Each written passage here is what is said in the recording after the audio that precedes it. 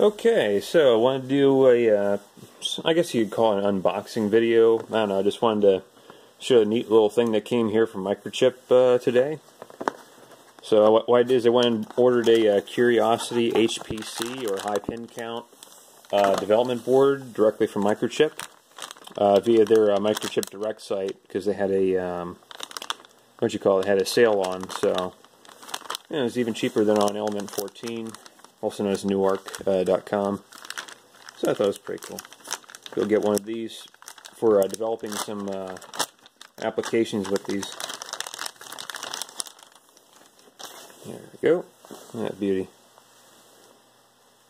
So there's a 8-bit microcontroller here. It's an 18 series. No, it's a 16. Pick 16. Oh crap. Well, I don't even like putting the most high-end one, which is the PIC 18.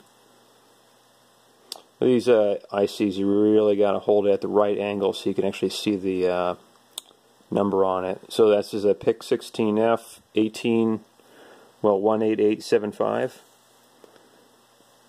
All right, and I guess they decided to use this particular model for both. For basically mixed signal use, so both digital and analog, and also comes in with a another PIC 16 IC here, which it's upside down in relation to the rest of the board. Let's see what this thing says. If we can zoom in. I'm actually going to try and do the digital zoom.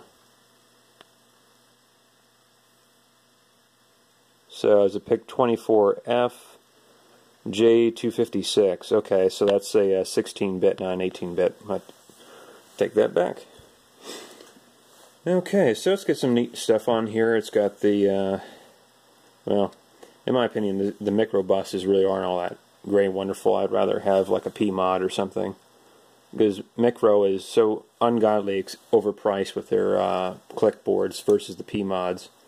And also the P-mods don't eat up all the freaking real estate on the board. But anyways, got a little pot here, which is pretty cool.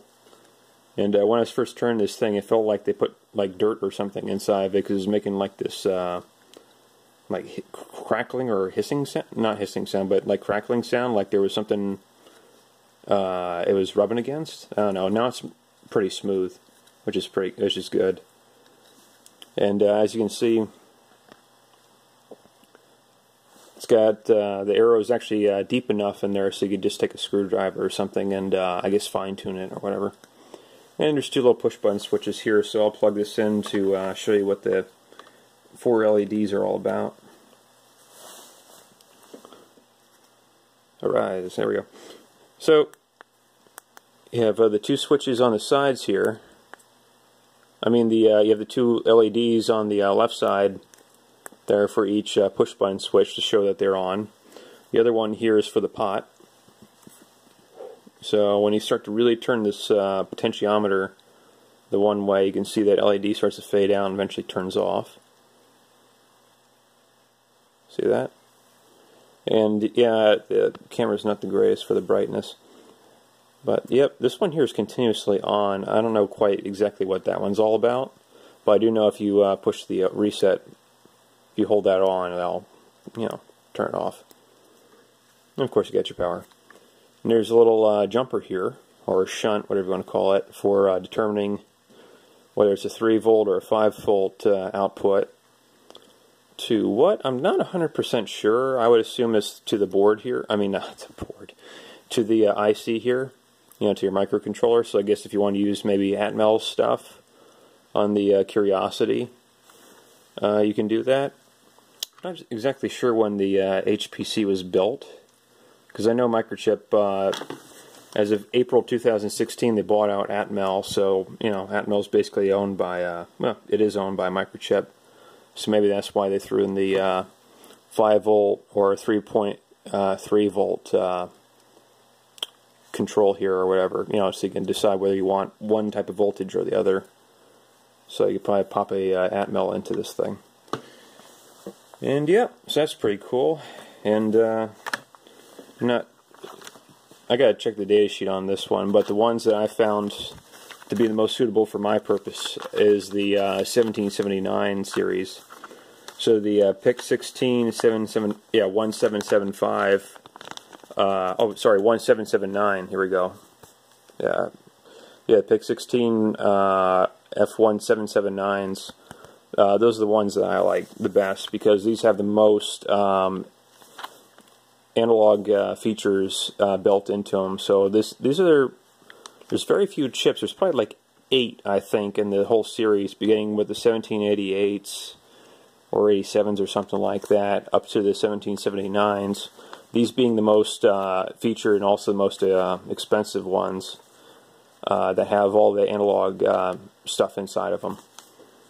These ones are really nice. I think this has like 4 comparators or something into it, and I'm not sure about multipliers. I don't think so. It might or might not. Of course, like pretty much everything else that Microchip produces, for some reason, like everything they have has a configurable logic block or 2 in them. So this has a few. I think this has like a few in those in here.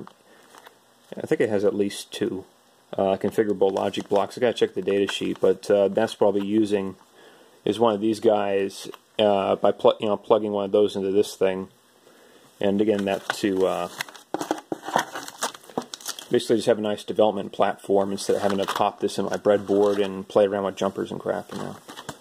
So anyways, there's not much else that comes with this thing. Unfortunately, you don't get a power cord or anything. This came from something else. You know, this USB cable. So you got to basically supply your own cable when you buy this thing. Don't ask me why. Got the packaging list, registration, whatever, and basically this is a little quick start guide here, which I went through, and basically it just shows you what the features are, you know, how to power up. You basically plug a micro USB into it. There's a lot of tutorials that they have on Microchip's,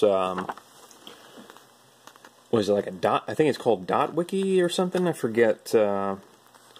But it's like their wiki for developers or whatever. They have the tutorials on there for this thing.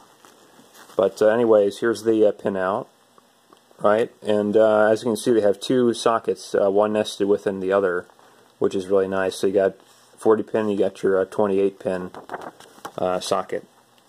So that's really cool. And it tells you what all the different, you know, pinouts are and everything. So that's all right. And you got your tech support on here. So it's really minimalistic. I'm kind of surprised.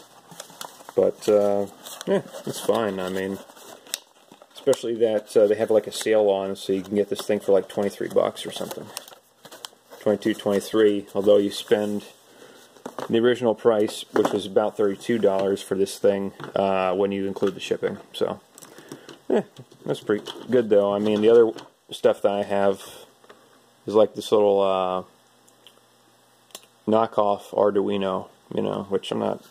This is really cool for pretty much any basic application, but you know, for something that has more mixed signal capability to it, I wanted to get this dev board from Microchip so I can start playing around with these analog ICs for my own applications.